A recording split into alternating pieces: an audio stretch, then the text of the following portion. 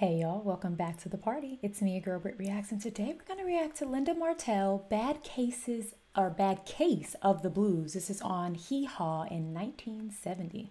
Let's see what she has to say. Linda Martell.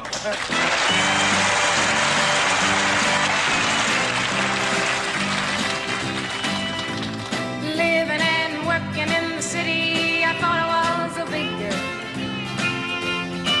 Oh, I felt so smart, and my own life I was true. So Miss Smarty found herself a city boy who one night said he loved her. I love that melody. So Miss Smarty found herself a like, ooh, that's lovely. I love her green dress. It's so dainty, so feminine, so cute, so proper. It's just perfect.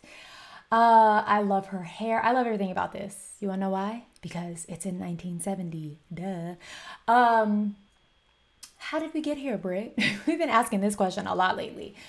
I reacted to Beyonce's new country album, Cowboy Carter. I use air quotes because, well, y'all had some things to say. But I questioned on the album who Linda Martell was, and I let you guys know that I specifically waited not to Google her because I wanted to hear from you all. And almost no one had anything to say about Linda Martell. They had a bunch of other things to say, but no one had any information on Linda Martell for me. And so I felt like I had to do some digging. And what I found out was this woman was the first Black woman to perform at the Grand Ole Opry. And her career kind of came and went really quickly because she just wasn't well received in Nashville. Like other artists were pushed out before her, and people didn't like her because of the color of her skin, and they didn't want to hear music from her. And so she quit. She was like, it's not worth it. I'm out. I quit. And so here we are.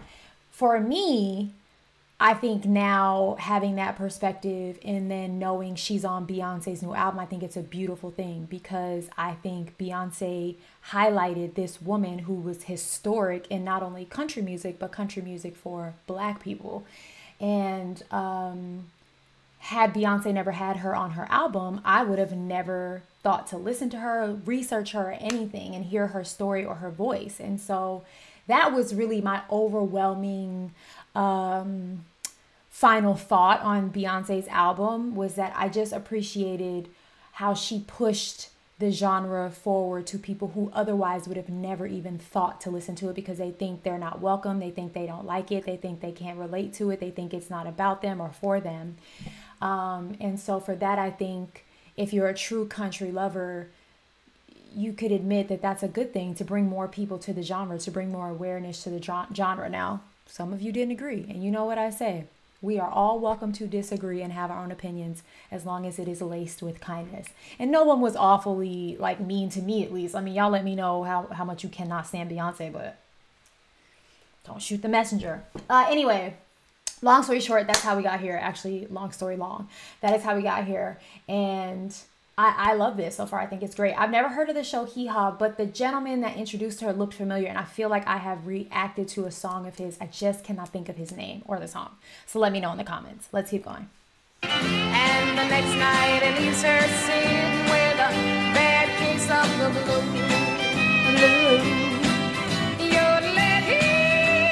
She yodels.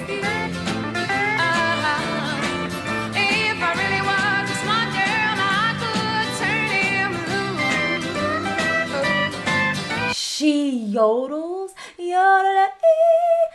That's great. I also love this kind of like side smirk she's giving us. This like as she's singing, it's like in this smirky, cheeky, sassy kind of thing. I love it. I'm looking at her and I'm like, we have similar shaped faces. She has a pointy chin like me, which used to be like a really big insecurity of mine. How pointy, especially when I smile. But look at her. We literally have the same like, well, I don't know what shape face this is, but we have it. And I love it. All right, I'm into it. She's yodeling now. I'm super happy.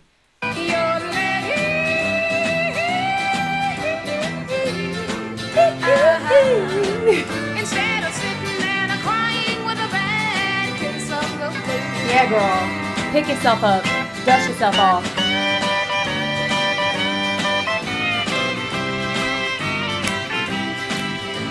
I took myself out to the country to see my mother. She Took herself said, out. what no good man has got my love and little child's heart so. Aww. I said, Mama, he tells me that he loves me, and then he's out with another. I said, Mama, the cadence, the melody, the rhythm in this song is undeniably fantastic. Are you kidding me?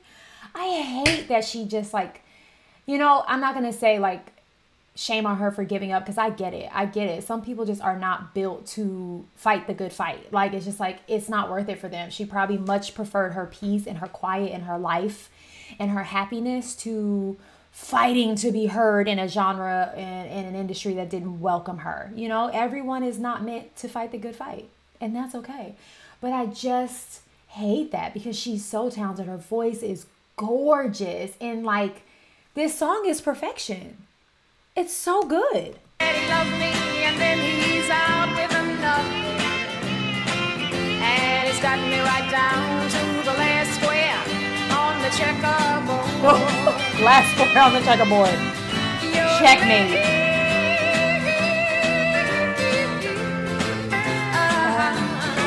A little country girl's been got hooked on a barbed wire love. Here it comes.